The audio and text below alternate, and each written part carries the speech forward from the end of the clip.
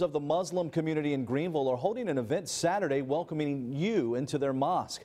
Meet Your Muslim Neighbor Day is going on tomorrow afternoon. It's aimed at bringing different faiths together and finding a common ground.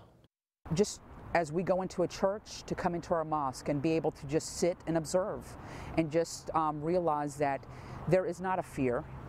We are just like you. We just pray in a different establishment and we pray just a different way.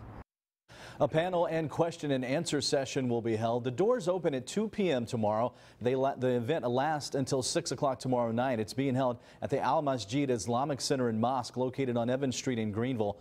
Food and refreshments will also be served. For more information on that event, head over to our website at WNCT.com.